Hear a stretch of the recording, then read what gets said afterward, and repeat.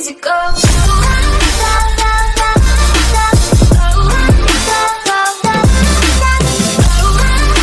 Hi friends, నేను మీ Jagan Mohan. Welcome to our channel VIP fast updates. Friends, నేనైతే ఒక notification తో ముందుకు వచ్చేసాను. ఏదైతే Indian coast guard Yantrik 2020 recruitment కోసం ఎవరైతే డిప్లొమా కంప్లీటెడ్ స్టూడెంట్స్ ఉన్నారో వాళ్ళని రిక్రూట్ చేసుకోవడం కోసం ఇండియన్ కోస్ట్ గార్డ్ అనేది ఒక అఫీషియల్ నోటిఫికేషన్ అయితే రిలీజ్ చేయడం జరిగింది. సో ఓవరాల్ గా ఏదైతే ఈ పర్టికులర్ నోటిఫికేషన్ కి సంబంధించి ఎలిజిబిలిటీ క్రైటీరియా ఏంటి, ఏజ్ లిమిట్ ఏంటి, తర్వాత కనుక చూసుకుంటే సెలక్షన్ ప్రాసెస్ అనేది ఏ విధంగా ఉంటుంది, సిలబస్ ఏంటి, ఓవరాల్ గా పూర్తి డీటెయిల్స్ అయితే మనం ఈ పర్టికులర్ వీడియోలో మనం డిస్కస్ చేద్దాం. ఇంకా టైం వేస్ట్ చేయకుండా డీటెయిల్స్ లోకి అయితే వెళ్ళిపోదాం. ఇంకా డీటెయిల్స్ లోకి వెళ్లే ముందు ఇప్పటివరకు ఎవరైతే మన ఛానల్ సబ్స్క్రైబ్ చేయలేదో సబ్స్క్రైబ్ చేయండి. ఈ వీడియో కనుక మీకు నచ్చినట్లయితే లైక్ చేయండి, మీ ఫ్రెండ్స్ తో షేర్ చేయండి. అలాగే ఇటువంటి అప్ టు డేట్ ఇన్ఫర్మేషన్ అందరికంటే ముందుగా మీరు పొందాలంటే పక్కన ఉన్న బెల్ ఐకాన్ ట్యాప్ చేయండి. ఇంకా ఇది కనుక చూసుకుంటే ఇండియన్ కోస్ట్ గార్డ్ కి సంబంధించిన అఫీషియల్ డాష్బోర్డ్. ఇక్కడ ఏదైతే అడ్వర్టైజ్మెంట్ ఫర్ యాంత్రిక్ 2020 బ్యాచ్ ఏదైతే ఉందో దీనికి సంబంధించిన అఫీషియల్ నోటిఫికేషన్ అయితే నేను మీకు చూపిస్తాను.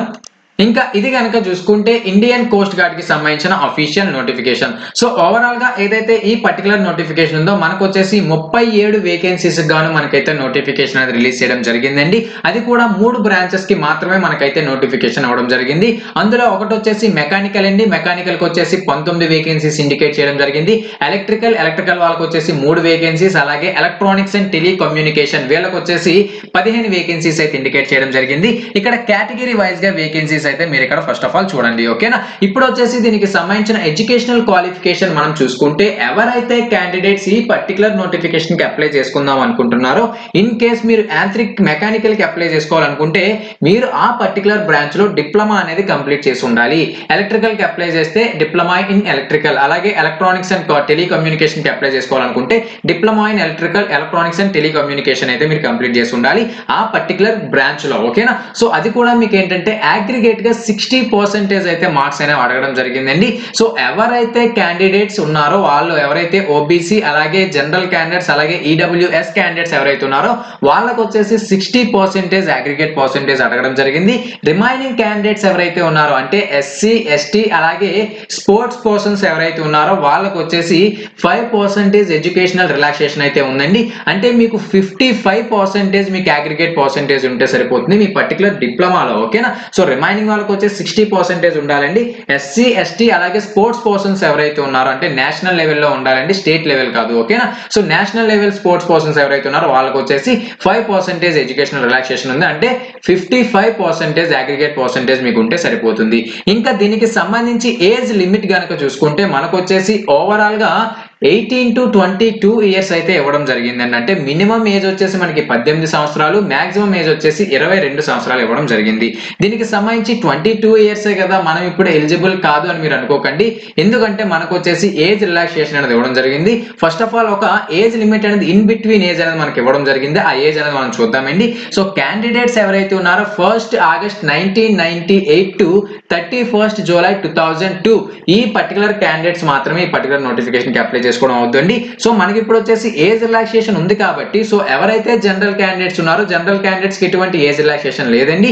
సో ఎవరైతే ఎస్సీ ఎస్టీ క్యాండిడేట్స్ ఎవరైతే ఉన్నారో వాళ్ళకి వచ్చేసి కనుక చూసుకుంటే 5 ఇయర్స్ ఏజ్ రిలాక్సేషన్ ఉంది. అంటే ఇక్కడ 98 ఇచ్చారు కదా, మనది 98 కాదు, నేను అప్లై చేసుకోవడానికి అవ్వదు అంటే మీకు 5 ఇయర్స్ ఏజ్ రిలాక్సేషన్ ఇచ్చారు కాబట్టి 93 క్యాండిడేట్స్ ఎవరైతే ఉన్నారో వాళ్ళు అప్లై చేసుకోవచ్చు. ఓకేనా, సో అదే విధంగా ఓబీసీ క్యాండిడేట్స్ ఎవరైతే ఉన్నారో వాళ్ళకి వచ్చేసి 3 ఇయర్స్ ఏజ్ రిలాక్సేషన్ అండి. అంటే మీరు 25 ఇయర్స్ వరకు అప్లై చేసుకోవచ్చు.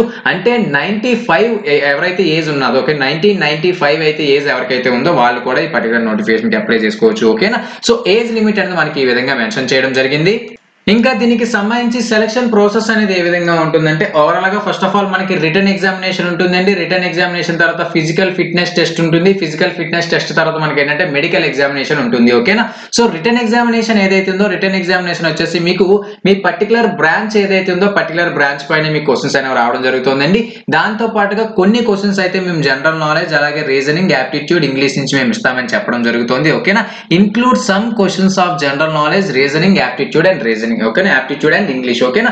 ఈ పర్టికులర్ క్వశ్చన్స్ అనేవి కొన్ని క్వశ్చన్స్ రావడం జరుగుతుందని చెప్పడం జరుగుతుంది. సో రిమైనింగ్ క్వశ్చన్స్ అన్ని మీ పర్టికులర్ బ్రాంచ్ ఏదైతుందో మీ పర్టికులర్ బ్రాంచ్ బట్టి మీ కోర్ సబ్జెక్ట్ మాత్రమే ఉండడం జరుగుతుంది, ఓకేనా. అది రిటర్న్ ఎగ్జామినేషన్ సంబంధించిన సిలబస్ అండి.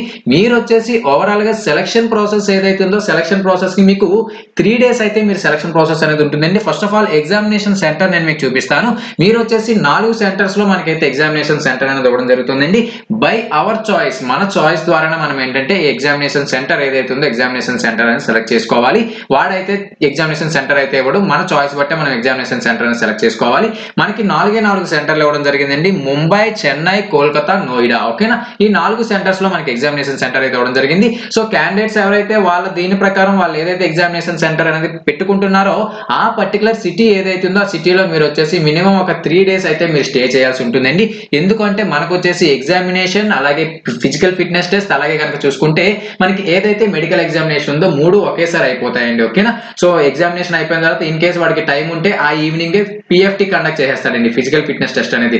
లేకపోతే నెక్స్ట్ డే కండక్ట్ చేస్తాడు. పిఎఫ్టీ అయిపోయిన తర్వాత నెక్స్ట్ డే మీకు వచ్చేసి మెడికల్ ఎగ్జామినేషన్ అనేది కండక్ట్ చేయడం జరుగుతుంది. ఓవరాల్ గా మీకు రిటర్న్ ఎగ్జామినేషన్ అయిపోగానే రిజల్ట్ కూడా అక్కడే ఇచ్చేస్తాడండి, ఓకేనా. రిటర్న్ ఎగ్జామినేషన్ రిజల్ట్ అక్కడే ఇచ్చేస్తాడు, పిఎఫ్టీ రిజల్ట్ అక్కడే ఇచ్చేస్తాడు, మెడికల్ రిజల్ట్ కూడా అక్కడే ఇచ్చేస్తాడండి. వెంటనే మనకైతే ప్రాసెస్ అనేది అయిపోవడం జరుగుతుంది, ఓకేనా. ఫిజికల్ ఫిట్నెస్ కి సంబంధించి మనకు వచ్చేసి కనుక చూసుకుంటే 1.6 kilometers అనేది 7 minutes లో మీరు పరిగెత్తాల్సి ఉంటుంది. అలాగే 20 squat ups, అలాగే 10 push ups అనేవి మీరు చేయాల్సి ఉంటుందండి, ఓకేనా. ఇది వచ్చేసి ఫిజికల్ ఫిట్నెస్ టెస్ట్, ఓకేనా. ఎవరైతే first of all written examination లో క్వాలిఫై అవుతారో వాళ్ళకి వచ్చేసి ఫిజికల్ ఫిట్నెస్ టెస్ట్ కి వెళ్తారు. మీరు ఈ ఫిజికల్ ఫిట్నెస్ టెస్ట్ లో కూడా మీరు క్వాలిఫై అయిపోతే మీకు వచ్చేసి మెడికల్ ఎగ్జామినేషన్ అనేది ఉండడం జరుగుతుంది, ఓకేనా. సో ఓవరాల్ గా ఏదైతే సెలక్షన్ ప్రాసెస్ అనేది మనకి ఈ విధంగా ఉండడం జరుగుతుందండి. సో మనకి కొన్ని మెడికల్ స్టాండర్డ్స్ అయితే అడగడం జరిగిందండి. మీరు వచ్చేసి హైట్ అనేది 157 centimeters ఉండాలి. సో ఏదైతే మీ హైట్ కి తగ్గట్టుగా చెస్ట్ ఉండాలి. చెస్ట్ అనేది ఎక్స్పాన్షన్ లో మీకు వచ్చేసి మళ్ళీ 5 centimeters అనేది ఎక్స్పాండ్ అవ్వాలి, ఓకేనా. రిమైనింగ్ వెయిట్, అలాగే హెయిరింగ్, అలాగే కనుక చూసుకుంటే విజువల్ స్టాండర్డ్స్ అవన్నీ ఏంటంటే మీకు పర్టికులర్ ప్రకారం ఏంటంటే ఇక్కడ విజువల్ స్టాండర్డ్స్ అవి ఇవ్వడం జరిగిందండి. మీరు ఒకసారి ఇక్కడ క్రాస్ చెక్ చేయండి నోటిఫికేషన్ లో, ఓకేనా. ఇంకొచ్చేసి కనుక చూసుకుంటే దీనికి సంబంధించిన ఆన్లైన్ అప్లికేషన్ అనేది మనకి ఎప్పటి నుంచి స్టార్ట్ అవుతుందంటే 16వ తారీఖు నుంచి అయితే మనకి ఆన్లైన్ అప్లికేషన్ స్టార్ట్ అవడం జరుగుతుందండి. 16 మార్చ్, ఓకేనా. 22 మార్చ్ వరకు అయితే మనకి ఆన్లైన్ అప్లికేషన్ అనేది ఎండింగ్ డేట్ అండి, ఓకేనా. మనకి 7 days మాత్రమే ఆన్లైన్ అప్లికేషన్ కి ఏంటంటే టైం అనేది ఇవ్వడం జరిగింది. ఓవరాల్ గా పర్టికులర్ గా క్యాండిడేట్స్ ఎవరైతే మీరు దీనికి పెడతారో మీకు ఏంటంటే అడ్మిట్ కార్డ్ అనేది రావడం జరుగుతుంది. అడ్మిట్ కార్డ్ అనేది వచ్చిన తర్వాత మనకు వచ్చేసి ఎగ్జామినేషన్ అనేది ఎప్పుడు కండక్ట్ చేస్తామని చెప్పడం జరుగుతుంది అంటే ఏదైతే ఏప్రిల్ ఉందో ఏప్రిల్లో మేమైతే ఎగ్జామినేషన్ అనేది కండక్ట్ చేస్తామని చెప్పడం జరుగుతుందండి. ఎందుకంటే మనకి కనుక చూసుకుంటే అడ్మిట్ కార్డ్స్ అనేవి మేము 9th April to 16th April వరకు మేము ఏంటంటే సైట్ లో మేము ఏంటంటే అడ్మిట్ కార్డ్స్ అనేవి ఉంచడం జరుగుతుందని చెప్పడం జరుగుతుంది. సో తర్వాత ఏంటంటే మనకి మాక్సిమం ఏప్రిల్ ఏదైతే ఉందో ఏప్రిల్లో మేము ఏంటంటే ఎగ్జామినేషన్ అనేది కండక్ట్ చేస్తామని వీళ్ళైతే చెప్పడం జరుగుతుంది, ఓకేనా. ఏదైతే మంత్ ఆఫ్ ఏప్రిల్ ఏదైతే ఉందో మంత్ ఆఫ్ ఏప్రిల్లో మేమైతే ఎగ్జామినేషన్ అనేది కండక్ట్ చేస్తామని చెప్పడం జరుగుతుంది, ఓకేనా. సో ఓవరాల్ గా మనకి ఏదైతే అడ్మిట్ కార్డ్ అనేది వచ్చిన తర్వాత మనం ఏంటంటే సెలక్షన్ ప్రాసెస్ కి కొన్ని డాక్యుమెంట్స్ అయితే పట్టుకెళ్లాల్సి ఉంటుందండి. ఒరిజినల్ ఫార్మాట్ లోను, దాంతో పాటుగా జెరాక్స్ ఫార్మాట్ లోను ఓవరాల్ గా మనం కొన్ని డాక్యుమెంట్స్ అయితే పట్టుకెళ్లాల్సి ఉంటుంది. సో ఓవరాల్ గా మనకి ఏంటంటే అడ్మిట్ కార్డ్స్ అనేవి వచ్చిన తర్వాత మనం వాటి కోసం డిస్కస్ చేద్దామండి, ఓకేనా. ఏవేవి డాక్యుమెంట్స్ పట్టుకెళ్ళాలి, సెలక్షన్ ప్రాసెస్ కి ఏ డాక్యుమెంట్స్ పట్టాలి, దీనికి సంబంధించిన సిలబస్ అనేది ఏ విధంగా ఉంటుంది, ఆ పూర్తి ఇన్ఫర్మేషన్ అంటే నేను నెక్స్ట్ వీడియోలో చేస్తాను. ఆ నెక్స్ట్ వీడియో ఏంటంటే సిలబస్ కోసం వాటి కోసం చేస్తాను. సో రిమైనింగ్ నెక్స్ట్ వీడియో ఏంటంటే మీరు ఏ సర్టిఫికేట్స్ అనేవి పట్టుకెళ్ళాలి సెలక్షన్ సెంటర్ కి ఓవరాల్ గా ఆ డీటెయిల్స్ అయితే మనం నెక్స్ట్ వీడియోలో డిస్కస్ చేద్దామండి, ఓకేనా. సో ఓవరాల్ గా ఏదైతే ఈ పర్టికులర్ నోటిఫికేషన్ ఉందో దీనికి సంబంధించిన పూర్తి ఇన్ఫర్మేషన్ అయితే ఇదండి. మీకు దీనికి సంబంధించి ఏమైనా డౌట్స్ కనుక ఉంటే నాకు కామెంట్ సెక్షన్ లో మెన్షన్ చేయండి. ఇన్ కేస్ నేను కామెంట్ సెక్షన్ లో రిప్లై కనుక ఇవ్వకపోతే నా మొబైల్ నెంబర్ కూడా వీడియో డిస్క్రిప్షన్ లో ఇవ్వడం జరుగుతుంది. మీరు ఆ మొబైల్ నెంబర్ కాల్ చేసి కూడా మీ డౌట్స్ అనేవి క్లారిఫై చేసుకోవచ్చు. సో ఏదైతే ఈ పర్టికులర్ నోటిఫికేషన్ లింక్ ఏదైతే ఉందో ఈ నోటిఫికేషన్ లింక్ అనేది నేను డిస్క్రిప్షన్ లో ప్రొవైడ్ చేస్తాను. మీరు ఒకసారి నోటిఫికేషన్ అనేది డౌన్లోడ్ చేసి మీ మెడికల్ స్టాండర్డ్స్ ఏవైతే ఉన్నాయి మెడికల్ స్టాండర్డ్స్ అని క్రాస్ చెక్ చేసుకోండి.